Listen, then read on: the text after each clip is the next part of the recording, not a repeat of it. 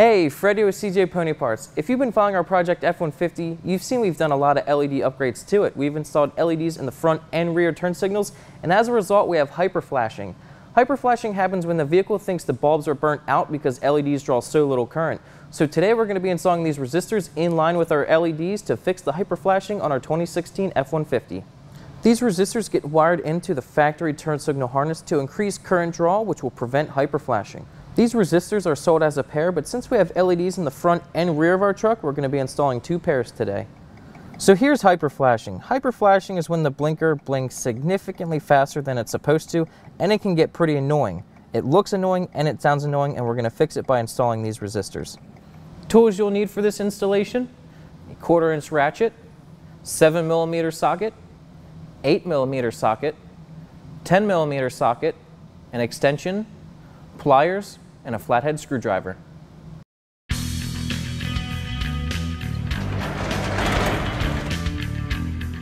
We're going to start by installing the resistor on our rear turn signals, and in order to get to the harness, the whole housing has to come off.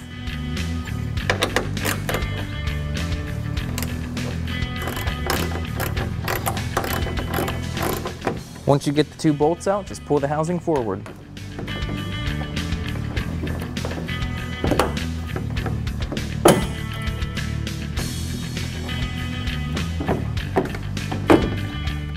You don't necessarily have to do this, but for the sake of the video, we're going to completely remove the taillight assembly.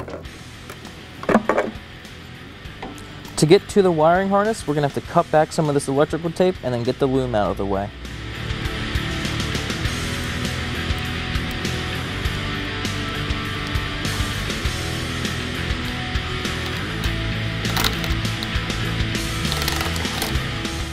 We'll be splicing the resistor into 2 wires here. The blue wire, which is the power wire for the turn signal, and the black wire with a yellow stripe, which is the ground.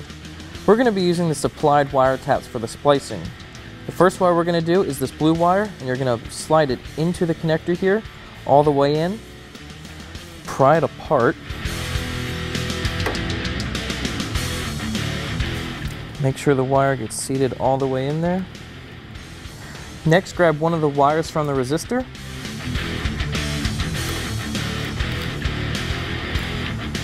Stick it in as far as you can. Hold it in place.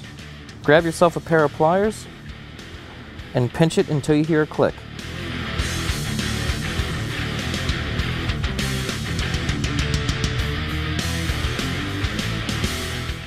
Flip this over. Now we can do the same thing to the ground wire.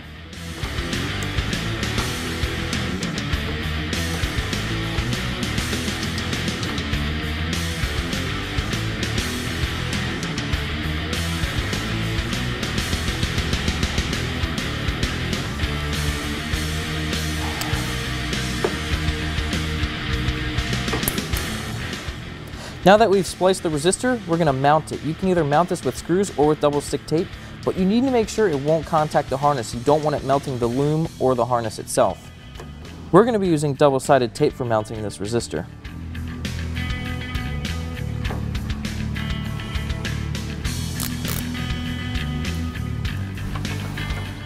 Mount it up and out of the way.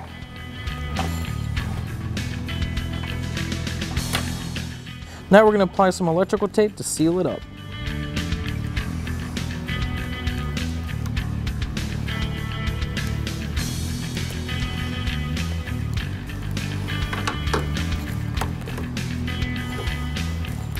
Now we can reinstall the housing.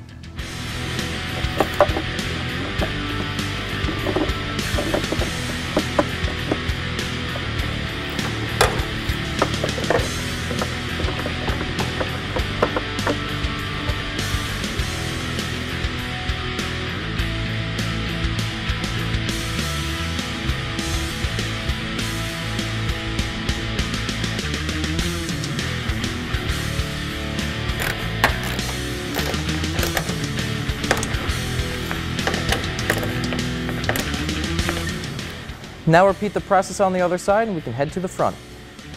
We're ready to do the front turn signals now. In order to get to the harness for them, the headlight needs to come off.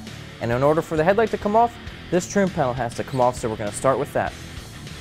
Remove these two 7mm bolts.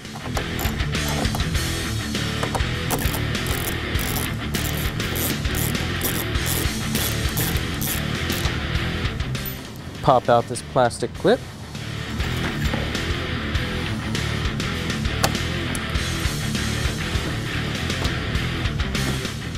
Now pop this trim panel off. You're going to pull this section out and then pull the whole assembly forward.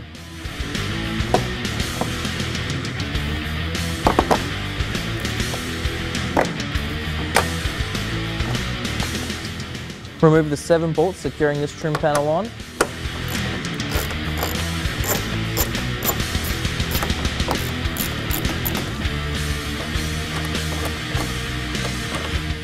Then remove this plastic clip.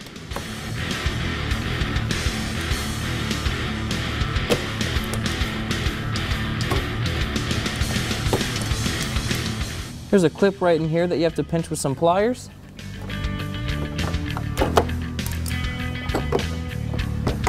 And push on this clip and pull up on the trim panel. Now there's 3 bolts holding the headlight in.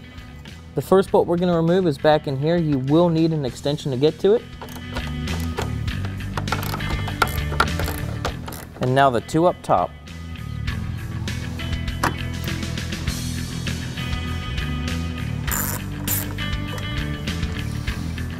Pull the headlight out.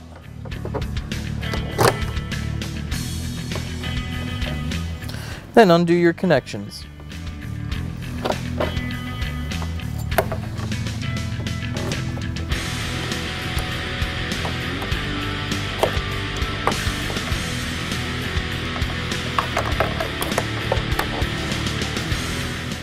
Here are the 2 wires that we're going to be splicing into. The 2 wires that we're using are on the outside of this connector. The power wire, which is this blue wire with a green stripe, and the ground wire is this black wire with a yellow stripe. This wire in the middle is for the marker lights.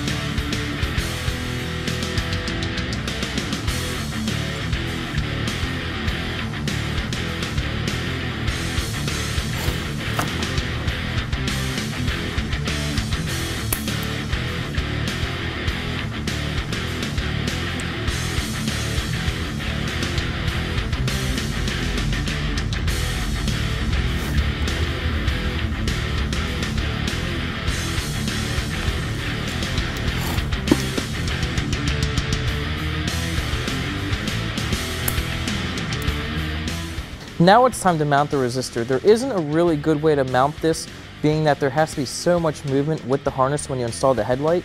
So what we're going to do is zip tie this to the harness, but not have the resistor touch anything. Just zip tie the wires, that way if it gets hot, it won't touch or melt anything.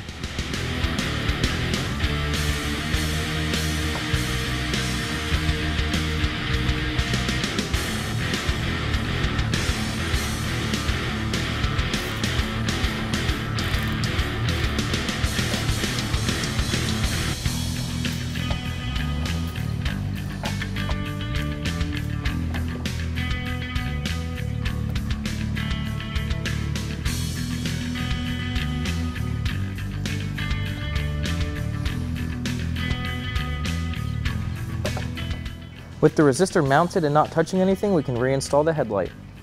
Reconnect the connectors.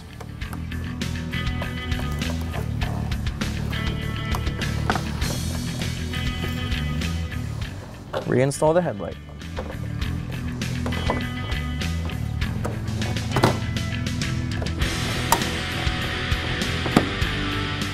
Reinstall the bolt securing the headlight.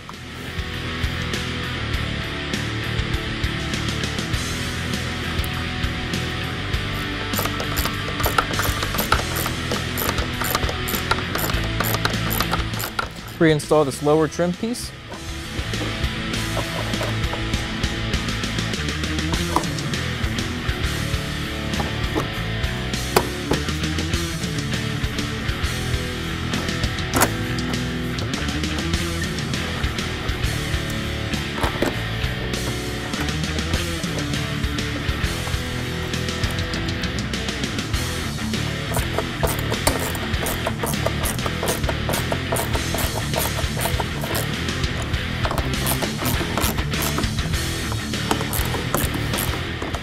Reinstall this clip.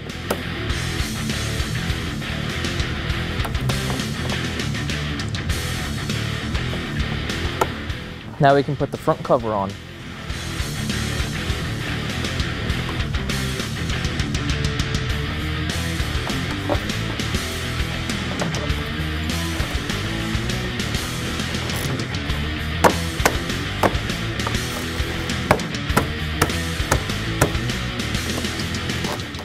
Install this clip.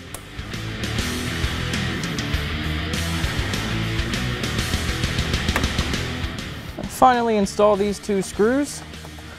Repeat the process on the other side, and your installation's finished.